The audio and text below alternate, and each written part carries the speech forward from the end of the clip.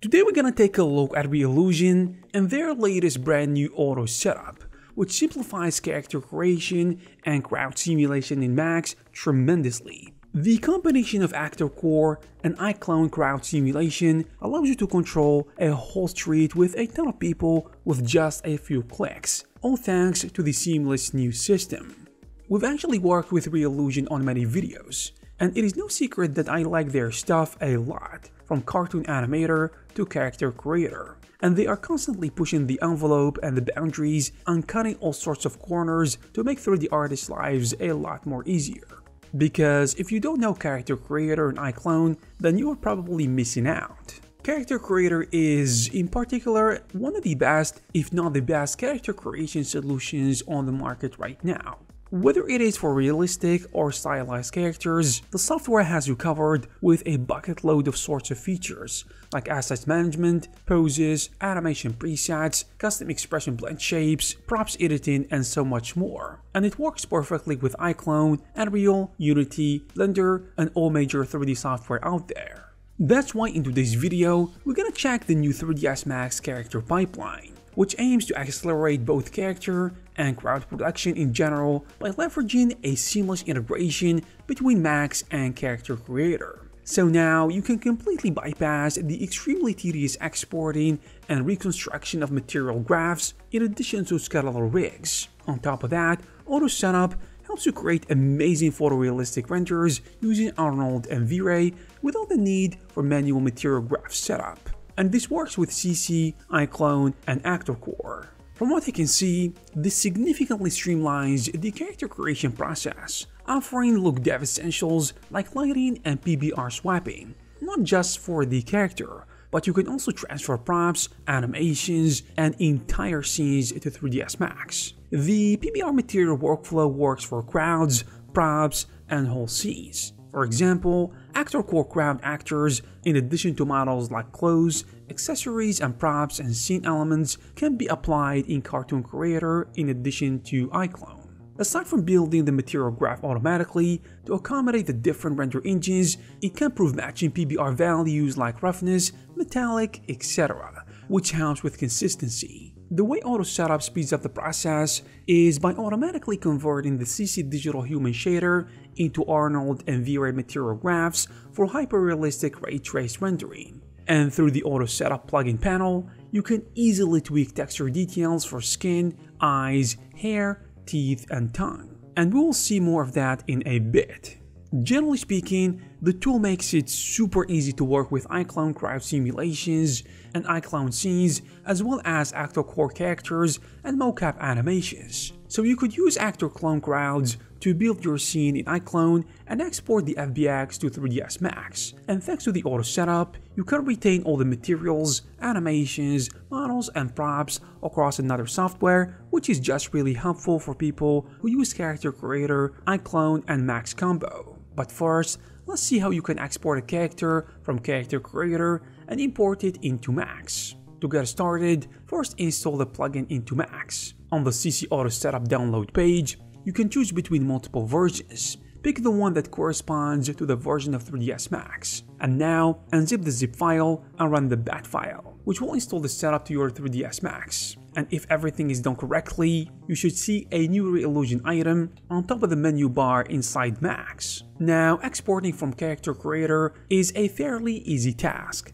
Just remember to set up the target tool preset to 3ds Max when exporting the FBX. And if you have an animation, make sure to set the frame range that includes your animation. Once in Max, from the Auto Setup panel, you will see a couple of tabs with relevant options like Import tab, Look Dev, Material, Face Rig, and so on. Under Import, pick a render engine, and right under that, you can click Browse FBX to import your exported model. After clicking the big import button, you will see the FBX import window, and hit OK. Now your model is fully imported into Max, with all animations, materials, and maps perfectly in place. Plus, all facial morphs are set up and ready to go. Now, under the Look Dev tab, you have access to a number of convenient environmental, lighting, and render settings, which can give you professional results with a few clicks. Some are designed for the head and some for the full body renders, and these can be applied really quickly.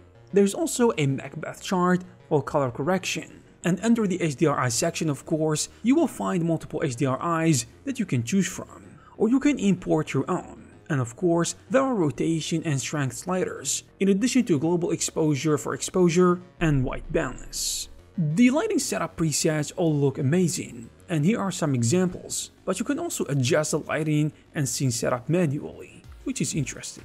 Next, under the Material tab, you can adjust materials of different body parts, and Character Creator has multiple body parts like body, eyes, teeth, and tongue. However, other model types may not have the same parts. And to control each body part, select the mesh from the outliner, and its parameters will show up on the plugins window. So for instance, to adjust skin appearance, select the body mesh from the outliner. A collection of significant parameters will help you adjust and refine the skin's appearance, like roughness, subsurface scattering, and wrinkles. Another example is the eye mesh, which has different components and parameters, such as iris, limbus, and sclera. The material parameters will also be different for each teeth, which can be adjusted for different effects. There are also some parameters over the scalp and facial hair. For the wrinkles, there is a dedicated Wrinkles tab under the Materials tab with 13 defined areas which are enabled by default. And you can adjust each one of them from the drop-down menu, like eyelid crease, lip lines, smile lines, etc. And all of these come with a strength and speed parameters that you can adjust to control how defined and how quickly a wrinkle will appear in the defined areas. These wrinkles are in geometry and do not interfere with the texture maps. It's just a secondary texture layer that is somewhat procedural, and it helps you add much more depth and realism to your characters.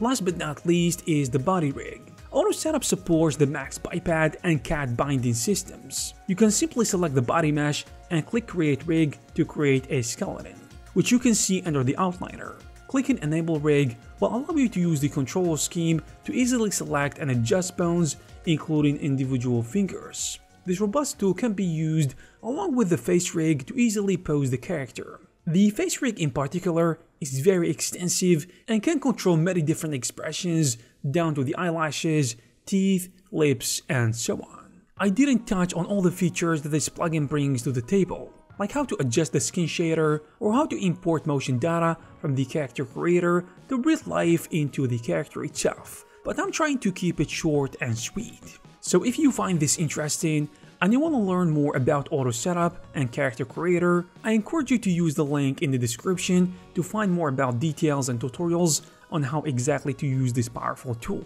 And if you like this video, please give it a thumbs up and subscribe to this channel to receive more videos like this. Thank you guys very much for watching, and I will see you in the next one.